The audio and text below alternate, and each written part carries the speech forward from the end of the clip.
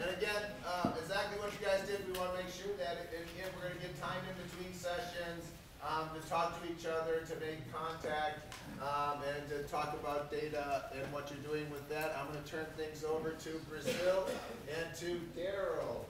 The next thing. Hi again. Hi, remember me? Miss me? So it's good. It's a pleasure here to introduce our first full panel with 3 speakers on the subject of Brazil. So we'll start out with my colleague and friend, Brazil. She is right here, sorry, Keila Grinberg from Universidade Federal do Estado do Rio de Janeiro, UNIRIO. She'll be talking about Passados presentes, database on the site of memory of slavery in Brazil. She'll be followed by Kristin Mann from Emory University, who's working with Urano Andrade in São Bento da Bahia, talking about the database of alforrias, the freedom papers from Salvador da Bahia, 1849 to 1852, and reflections of how it's been used to study the lives of African slaves and African people. And then following that, other friend, colleague, Kari Zimmerman from the University of St. Thomas. University of St. Thomas. I've been informed that the podium is mics. So again, I made the mistake. You have to stand at the podium when you talk. You can move a little. All right. You're not wired. All right. So you all heard. I hope. I know it wasn't live. It wasn't captured, recorded, but I hope you heard some of these introductions. I want to complete the introduction with Kari Zimmerman, University of St. Thomas, who will be talking about advertising gender slave database, Escravos de ganho in Rio de Janeiro, 1850 to 1880. Ethan will be keeping time, but I will help moderate the questions and conversation that we have. So please, Keila.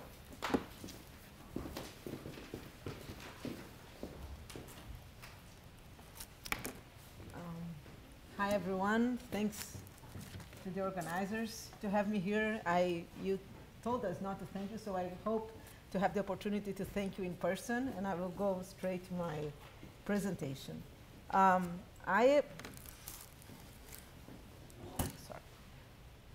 going to present a digital project that is also a public history project called Passados Presentes, Memory of Slavery in Brazil, that I'm developing with 2 colleagues, Evie Matos and Marta Abreu from Universidade Federal Fluminense.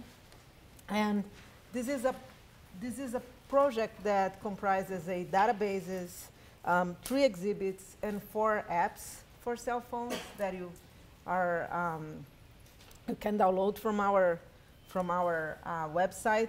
It is bilingual, and instead of, I wanted you to have a sense of what our project looks like before I talk about our databases. So I'll just let the main characters talk for few minutes out of my 12.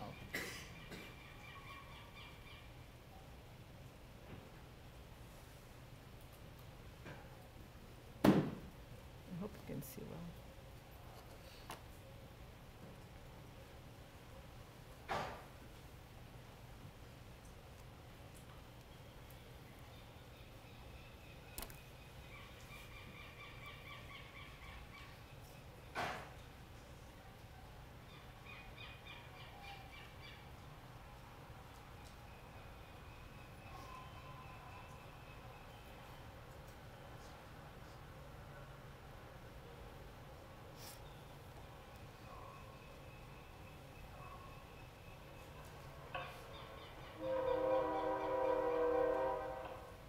O tráfico atlântico de africanos escravizados para as Américas é considerado pela ONU como um crime contra a humanidade. O Estado brasileiro, nascido em 1822, teve responsabilidade direta nesse processo. Dos horrores da travessia à violência da escravização em terras brasileiras. Apesar disso, a presença africana no Brasil deixou um legado cultural inestimável, hoje oficialmente reconhecido em diversos patrimônios do país, entre os quais os Urano do Sudeste. Com o objetivo de reconhecer essas histórias e estimular o turismo de memória do Rio de Janeiro, o projeto Passados Presentes, Memória da Escravidão do Brasil, em parceria com as comunidades, está construindo exposições permanentes no quilombo do Bracuí, no quilombo de São José da Serra e na cidade de Pinheiral. A sinalização turística e os memoriais a céu aberto buscam honrar as vítimas da tragédia, da escravização e celebrar o patrimônio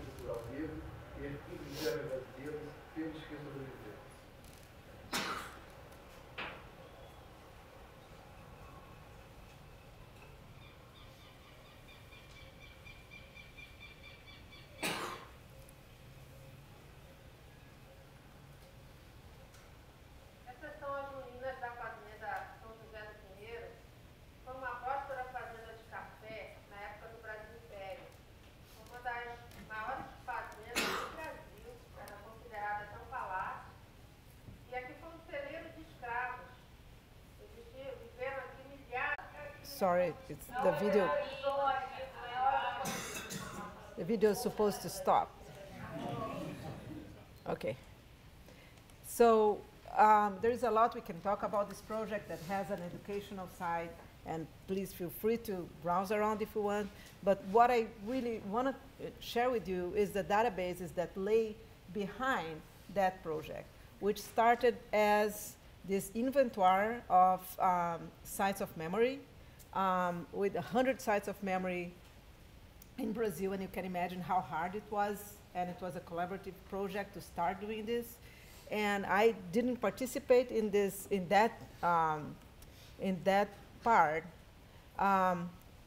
but what we did later was turning this first 100 places in a databases, which is available in our Passados Presentes website, and try to do a collective work that relates data of places, of sites of memory, that has actually a meaning,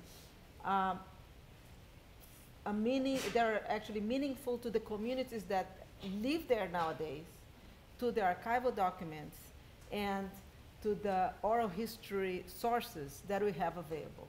So the result is that databases, which you can search by category, and the categories are Capoeira Resistance Festival, which was our way to translate Paris, but maybe not the best translation.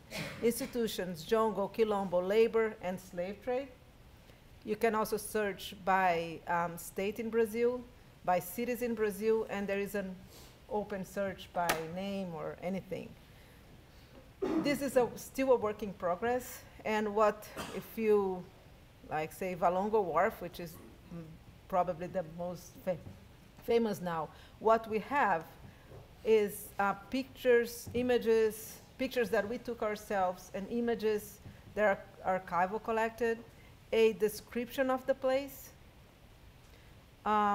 references, and in some cases we have citations and references from different documents.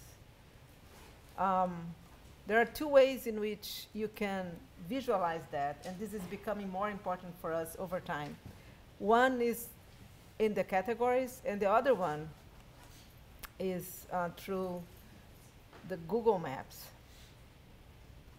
which was the simplest technology that we find to use, and that's a discussion that I want to keep up later, whether a simple and free platform can play an important role when we gather lots of people to work with. So here you can, let's say, we have most of our places, sites, are in the southeast, in the state of Rio, but we have partners in Paraná, we have partners in Pernambuco, we have partners in Bahia that we're hoping to put their data on pretty soon.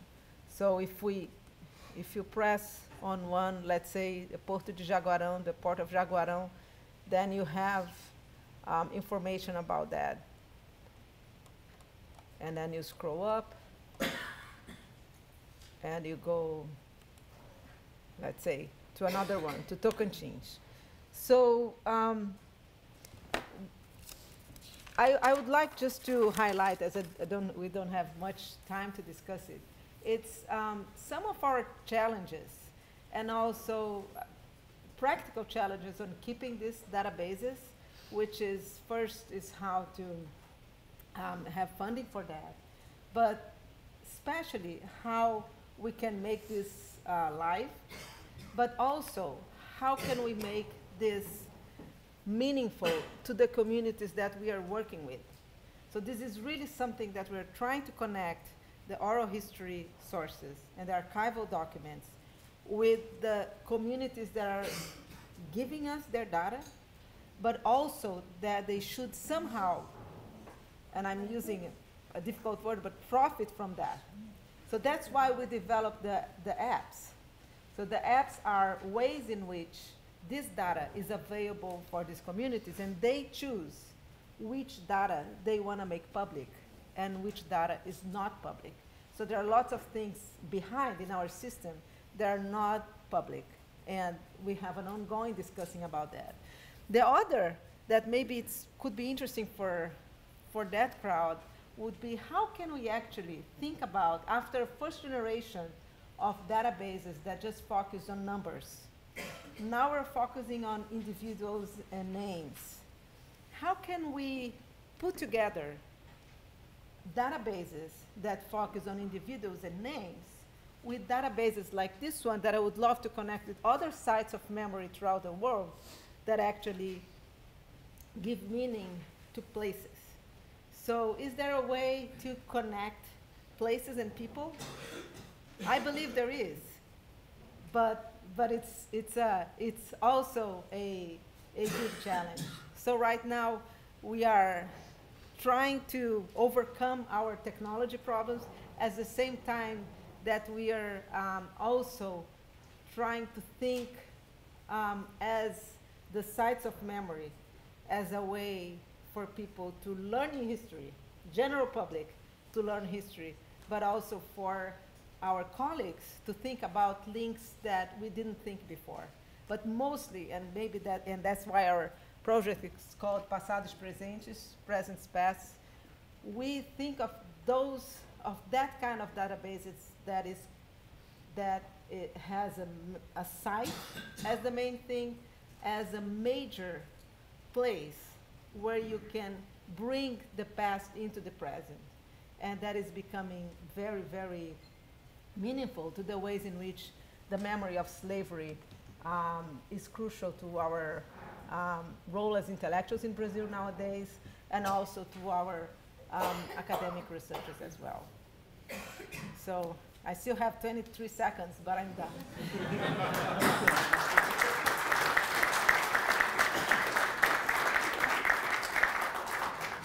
Thank you, Keila.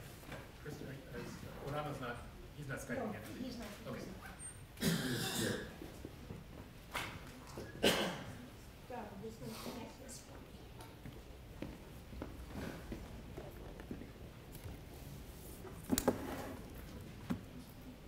While Kristen's getting set up, was there any quick questions for Keila?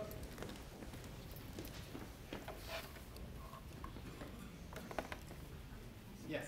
Could you identify yourself, please? The video at the beginning, is that also available on the website? Yes, everything is available. There is a shorter version too. So the question was, is the video available? And the answer is yes. On the website, it's passadospresentes.com.br. Thanks to the organizers, thanks to the Mellon Foundation for funding. I'm pleased to have the opportunity to talk to you today about a database of alforrias, freedom papers from Salvador, Bahia, that were registered by notaries between 1829 and 1852. At the end, I'll share some all too brief reflections on how the database can be used to study the lives of African slaves and freed people. I developed this database collaboratively with Urano Andrade. Without his enormous contributions, it wouldn't exist. Meet Urano Andrade. He's a freelance researcher based in Salvador, Bahia. He specializes in research and the digitization and preservation of documentary collections on colonial Brazil, the history of slavery, and the history of Afro-Brazilian populations. He was the technical coordinator in a major project carried out by Arquivo Público do Estado de Bahia, APB, the Federal University of Bahia, UFBA, and the Fundação Pedro Calman in Salvador to digitize all of the Livro de Notas in APB from 1664 to 1889. The project was funded by the British Libraries Endangered Archives Initiative. Urano is the author of a blog, Pesquisando a Historia. I commend it to you. Now let me introduce the database. And I need to go from here. All right, come on. Okay, Daniel, here's where I'm going to need you. Just need to minimize this, and I don't know why it's not working. Well, I'll tell you what, we don't even need to do that. Here we go. This should work. All right, thanks. We got it. Daniel's got my back if anything goes wrong. Okay, the database.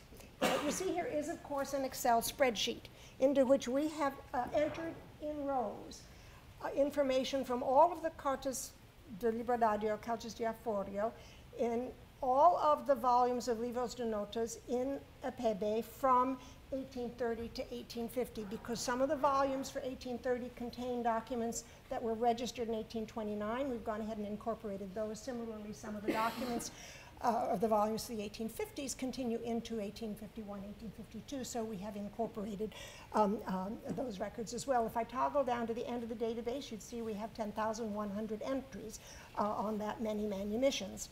In columns, we we entered information, the name of the slaves, the name of the owner or owners freeing the slaves, the nação, or information of the document at the origins of the slave, the volume of the livro, the pages in the livro. Because all of these documents have now been digitized, when the digitized version is made available to the public, it'll be very easy to go from the database to the record from which the entry in it was derived. We've entered information on the date of manumission, which was often different than the date when the document was registered by a notary. Many manumissions, of course, occurred gratis, but when money changed hands, we've entered the amount that was paid for the slave's manumission. Many manumissions had conditions attached to them. We have entered information in the documents on the condição. Then over here, at the far side, we have a column we simply call observações. The documents contain diverse but often very revealing information about individual slaves. You'll see in the first case, the document tells us that the child was being freed, 13-year-old girl. She was the daughter of the slave Claudiana Jeje. You toggle down a little bit, you see there's another bit of information, a female slave who was freed by giving another female slave in return for her liberty. Now I'll say more about these. All right, I'm just going to have to do this. Okay. Categories in a minute, these variables in a minute.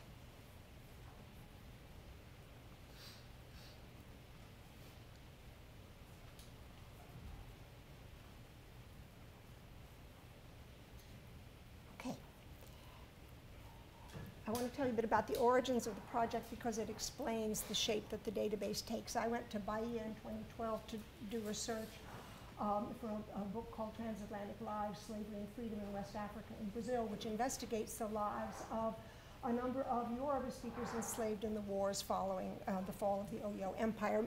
A number of them were sold to Bahia, so I went across the Atlantic to see if I could find them in slavery in Brazil. I had the great good fortune to employ Urano Andrade part-time as a research assistant. We spent a fair amount of time in APB turning pages in livros de notas looking for the cartas de alforria of my particular subjects. When Urano did that work for me, he started creating Excel spreadsheets of the volumes that he worked through so I could look at them at the end of the day or the week and see if there was anybody there of interest to me. After I came back to the United States, Urano continued that work on my behalf. Before long, we had about 30 volumes of livros de notas entered into our database, and there were about 4,500 manumissions included. At the time I went to work in Brazil, about 29 of the volumes of the period of special interest to me were classified as fora da uso. That's to say that they were in such perilous condition that scholars couldn't look at them. Thanks to the digitization project, those volumes became available to us, and Urano and I decided we'd go ahead and enter those cartas into the database. Here you see just examples of a couple of the documents, the sorts of documents that we worked with. I only have time to really talk about one. It's on your right. It is the Carta de Liberdade of a Preto Francisco Gomes de Nação Nago, who was freed in Ajuda on the West African coast in 1836. Interestingly, he paid 300 pesos for his freedom. He was owned by a man named José Ignacio de Costa Almeida, who was a small-time trader who traveled between Bahia and São Tomé. como Escola de Costa da Mina, with stopovers on the Costa da Mina. Then in the 1840s, he lived in Lagos, where he worked as a small-time slave trader, sending 2 or 3 slaves at a time, both back to Bahia and also to Cuba. I'm trying to figure out if this is the freedom paper of one of my primary subjects, who often went by the name Francisco Gomez de Andrade, but also used the name Francisco Gomez. My subject, as a slave, traveled back and forth working in the slave trade from Bahia to Lagos. He continued to work in the slave trade on the West African coast as a freedman. He may have traveled to Cuba. He may have been on a ship that was adjudicated in Sierra Leone and spent some time in Freetown. Matching names, this whole question of disaggregation and telling and determining that 2 names are really the same people is a complex process. I'd like to think this is the freedom paper of my subject, but I'm not yet 100% sure. Okay, I've already talked to you about libertos. We have about 10,100. Notaries from all parishes in Salvador kept these libros de notas so that spatially, at least where Salvador is concerned, the data are pretty representative. The notaries also represent registered cartas from other parts of Brazil, and indeed, as you saw in Francisco Gomez, there's a case from beyond Brazil. I can't tell you how many senors are represented in the database because certain names were very common.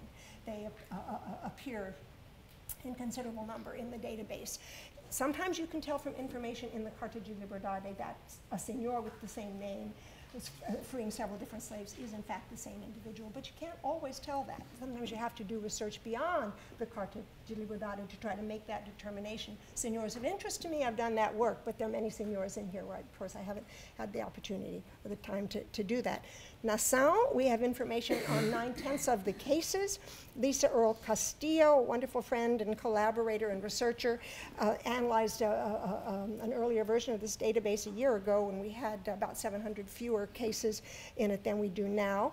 Working with the information on Nassau, she concluded that 53% of the slaves freed were African-born and 47% were Brazilian-born. She then analyzed the particular nações of the African-born slaves and organized them by region and concluded that 10% of the slaves, the African-born slaves who were freed, were from Central Africa, 16% were Bay speakers from the Bight of Benin, 46% were Yoruba speakers from the Bight of Benin, and about 20% were either other nações from the Bight of Benin or from the Bight of Biafra. Preço. We have information on about 39% of the cases. Prices varied from 1 mil reis to 2 contos de reis paid in 1847 by an adult male Nago who was a very highly skilled metal worker. He is referred to in the Carta as an ottimo, a great officio de caldereiro, a perfetto or perfect serralheiro, and a muito bom ferreiro. Muito bom ferreiro, a very good blacksmith. If anybody knows the exact difference between a caldereiro and a serralheiro, I'd really like to know. I've been trying to figure it out, and I haven't fully satisfied myself. Modal price was 400 mil reis. Here you see information on the mean price for the 20s, 30s, and 40s, and these figures are adjusted using Richard Graham's index of prices and exchange rates for Salvador. The earliest manumission in the database occurred in 1793, but wasn't registered until 1835, which is why it shows up in our database. The latest was registered in March 1852. Here you see the numbers we have for different decades. 1830s, about 4,400, 1840s, about 3,900. We picked up almost 1,000 from the 1820s because there was often a lag between the date of manumission and the date of registration. And then, of course, some volumes we worked through for the 30s contained records for the 20s. And we picked up already about 1800 plus for the 1850s. Condição, I won't take time to say too much about that. Certain condições were very common. A company had served the owner or relative of the owner for as long as he, she, they may live after the payment of an additional amount of money, after the celebration of a certain number of masses. But sometimes they were also very specific. A man was freed on the condition that whenever his former owner needed his cadeira, his chair carried, the freedman had to do that work. A young female slave was freed on with the obligation of marrying her owners. The voice are varied and sometimes quite interesting. Commonly, a slave would be freed in exchange for another slave. Evidence of slaves in Salvador owning slaves. In another case, a slave had been bought and a lot of other slaves from a particular individual when she was 8 years old. Another one that's referred to as bought in a cargo that had been brought from the coast by a specific trader.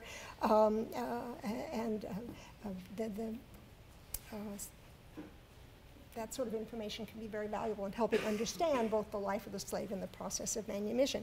Potential uses of the database, well, it could, of course, be used to study manumission. That's not why we created it, and I don't intend to use it that way, but I'd be happy to make it available to anybody who'd like to use it for that purpose. I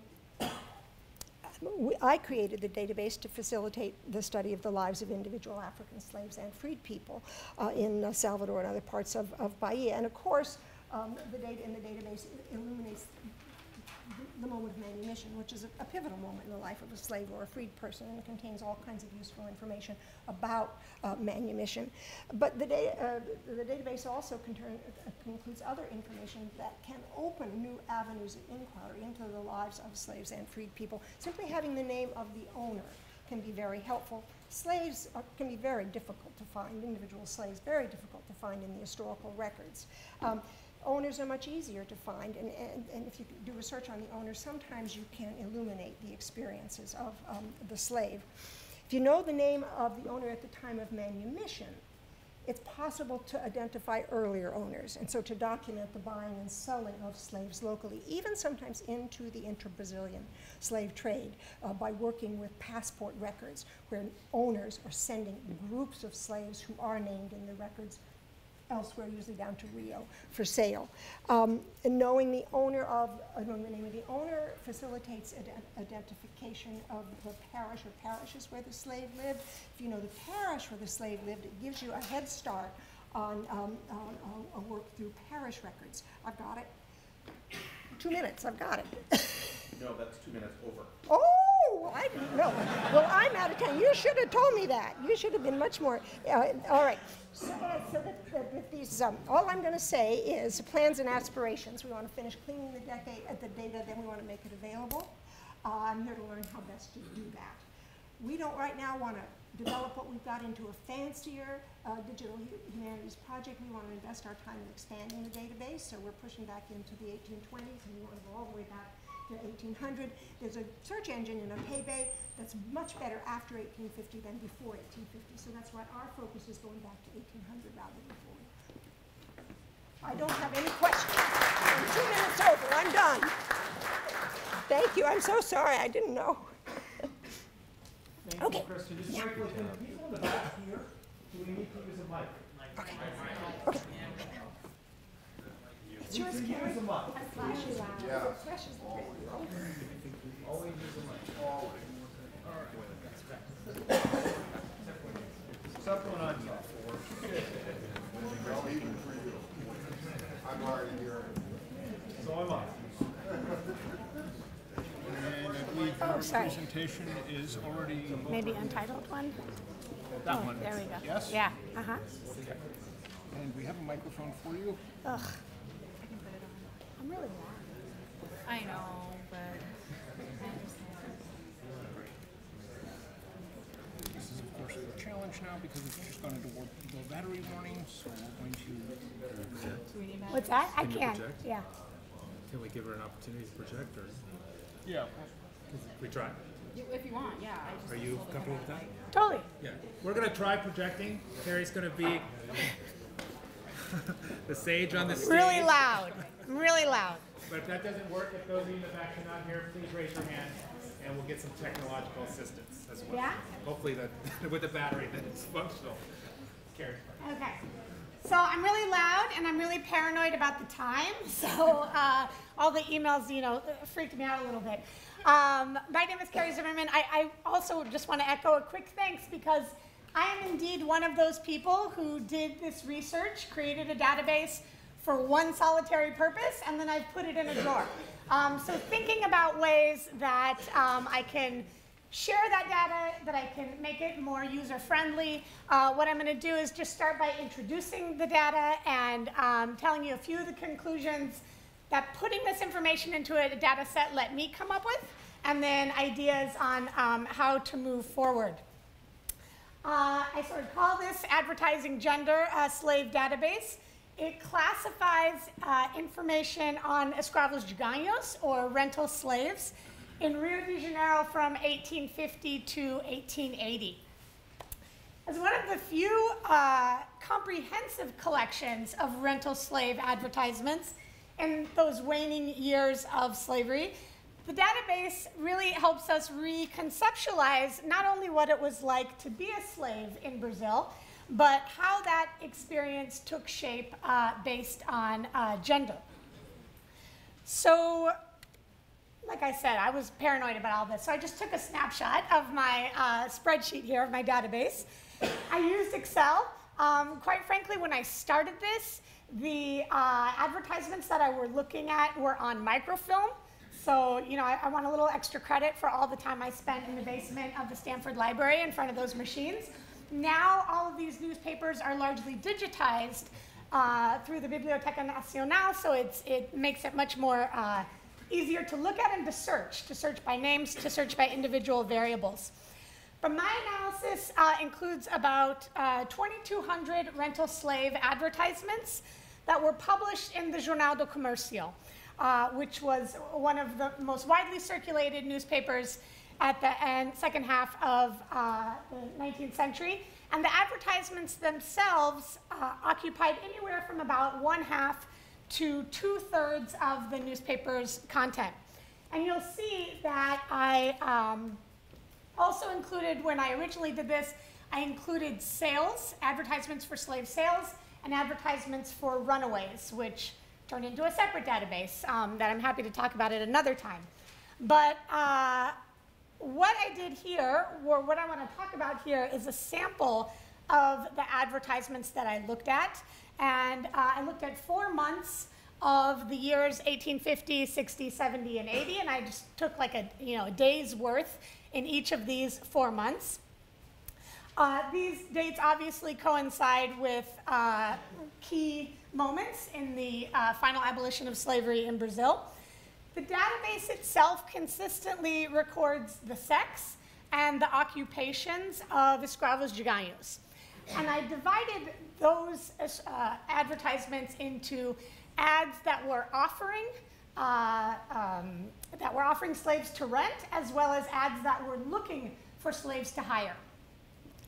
What else do I want to tell you about this? When available, I also included information on age, information on race, prices, locations of the owner.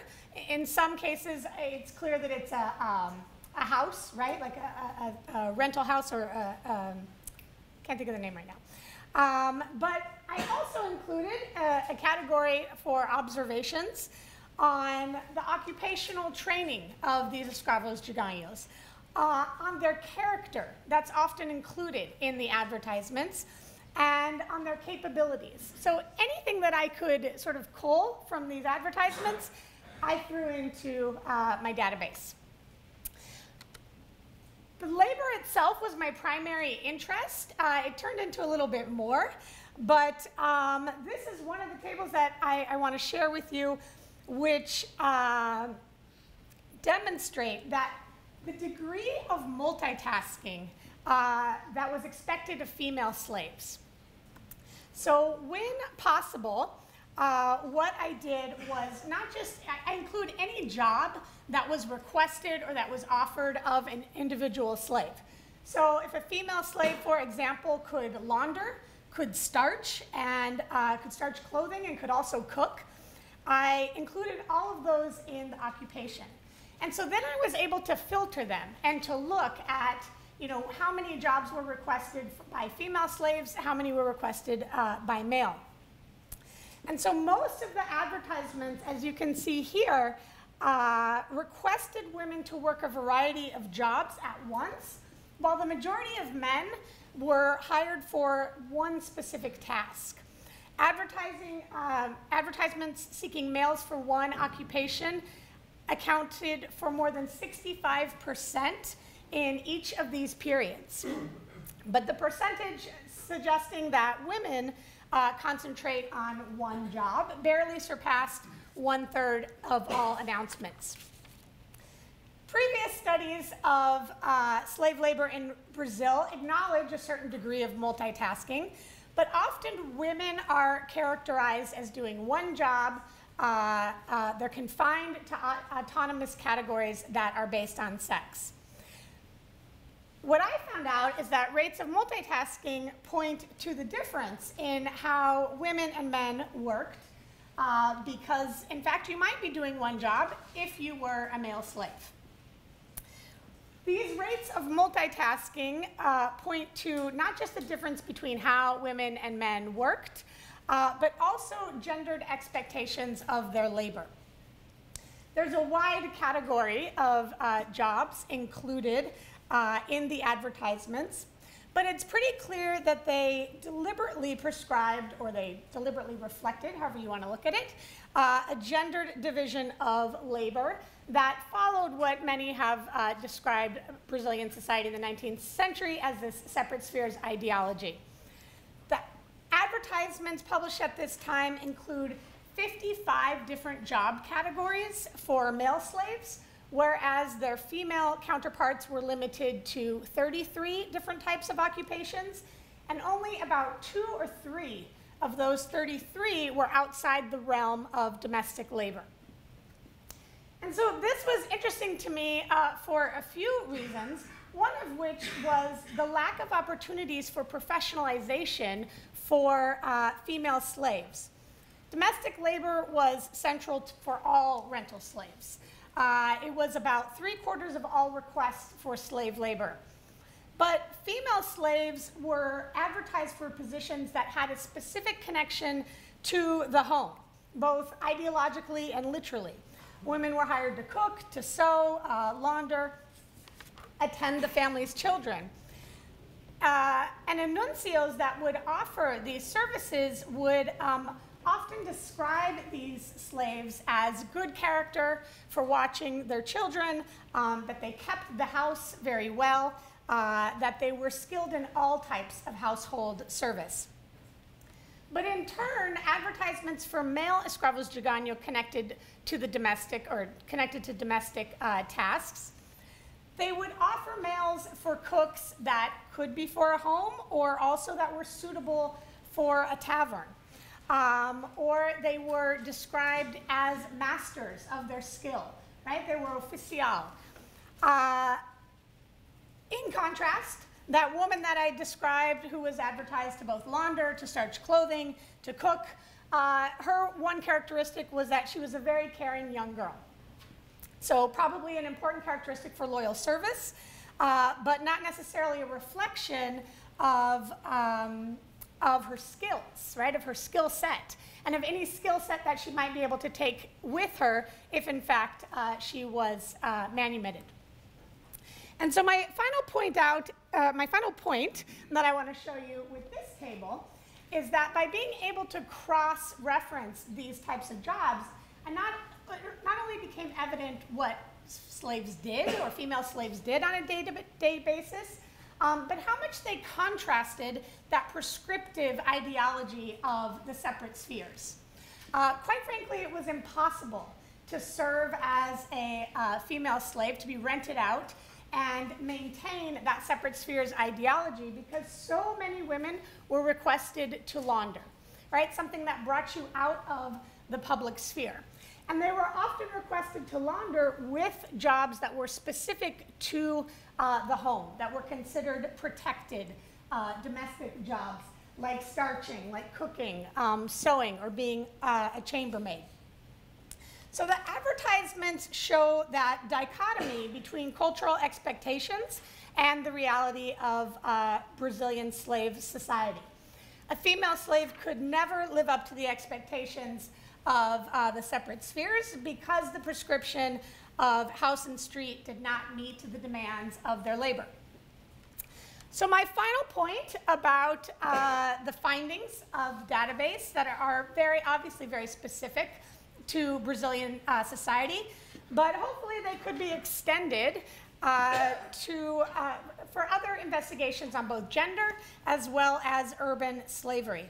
For example, urban occupational profiles of female and male slaves, how do they compare in different urban centers? The degree of multitasking in other urban slave societies and the role of spatial boundaries in slave labor.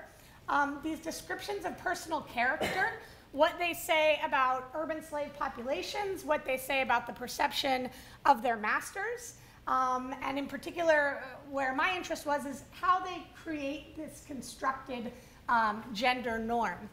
And then general aspects of urban slavery, the rental market, slave advertisements, sort of frequency, and what sort of detail are included in here. 44 seconds. I told you I was super paranoid about this, but hopefully I compensate for a little bit of the extra time that my colleague so readily deserved.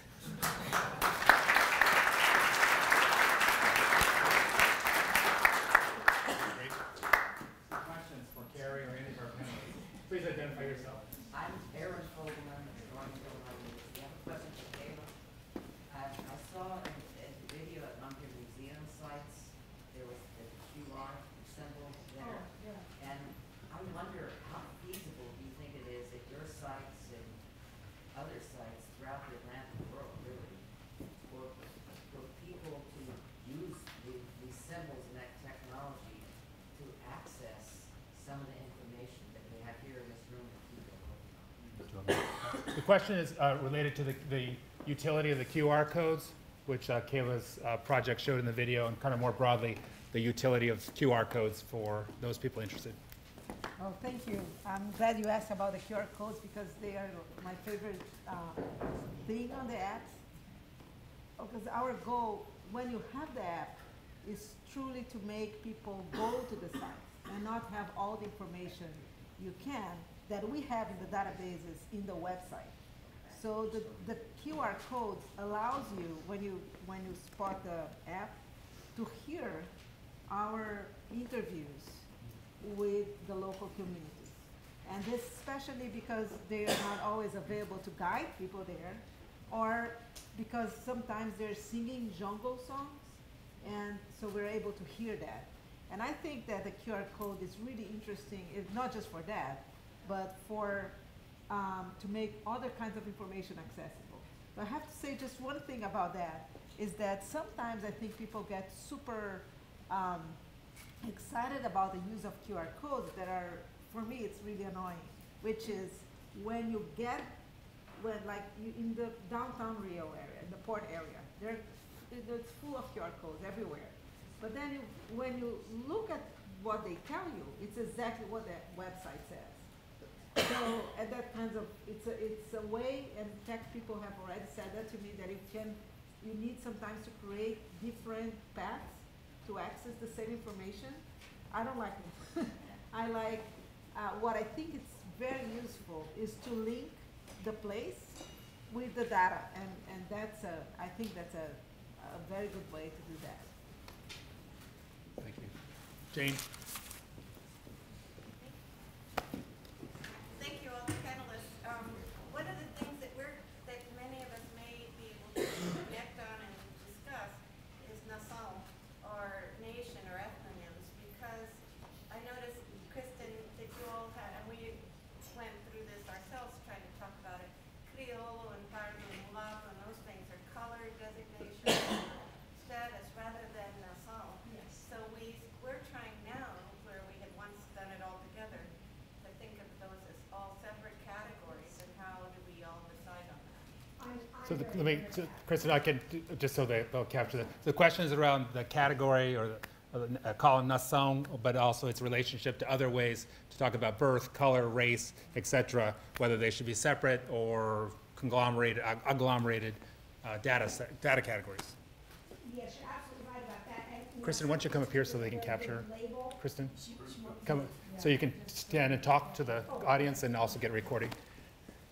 Nação wasn't really a very good label. because particularly, I mean, if you look at the Brazilian-born, Creole, Creolina, Cabra,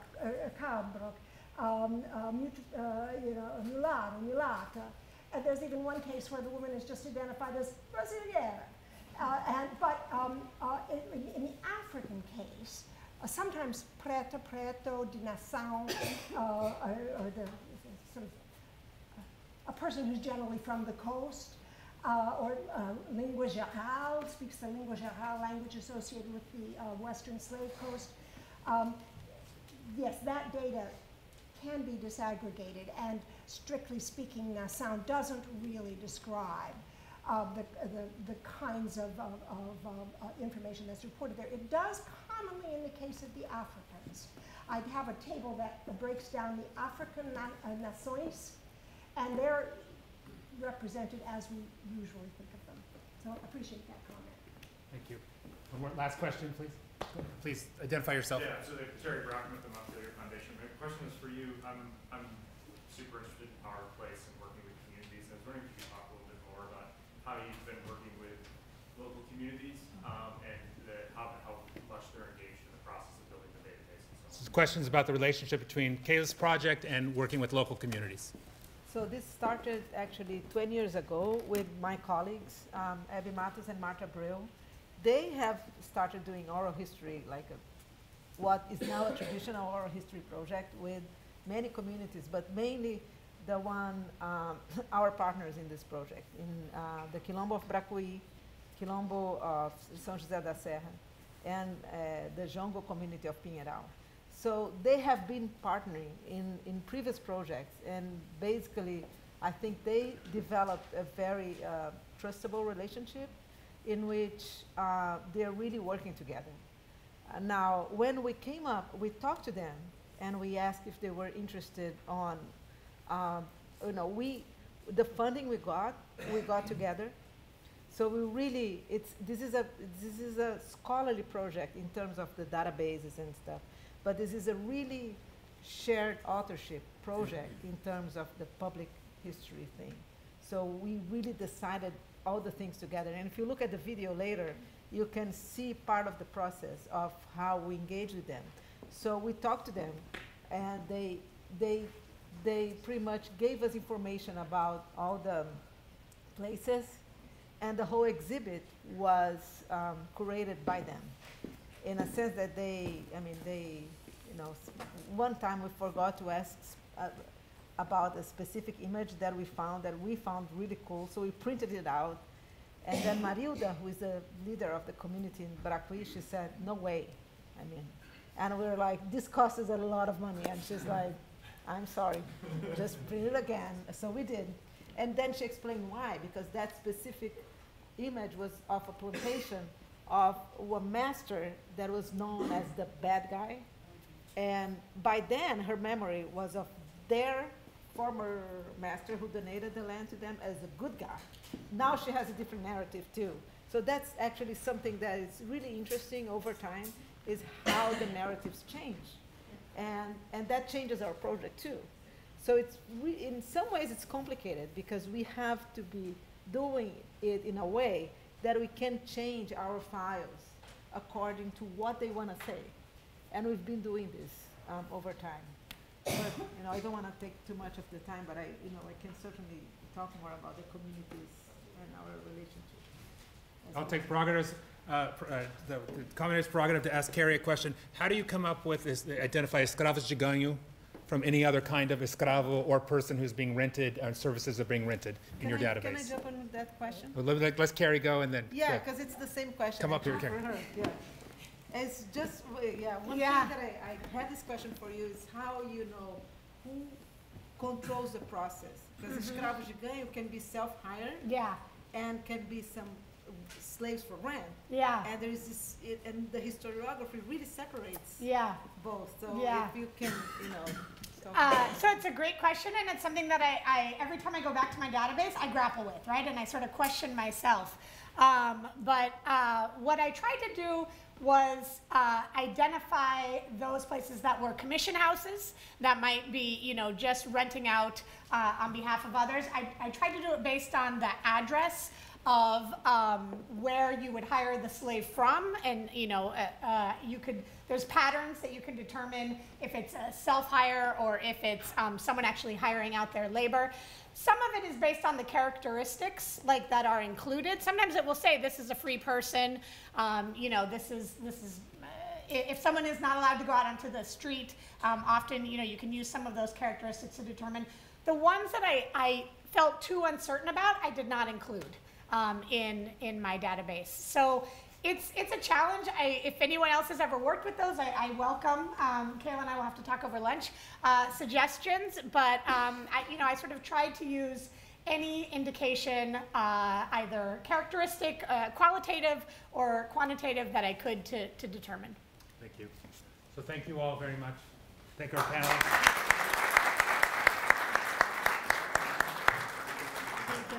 We're going to take a 10-minute break. Again, this is an opportunity for you guys to talk and grab some more coffee at the bathroom. If you are in the next session, please come up. We'll get your slides set up, and we'll start promptly at 11:50. Yeah. Exactly.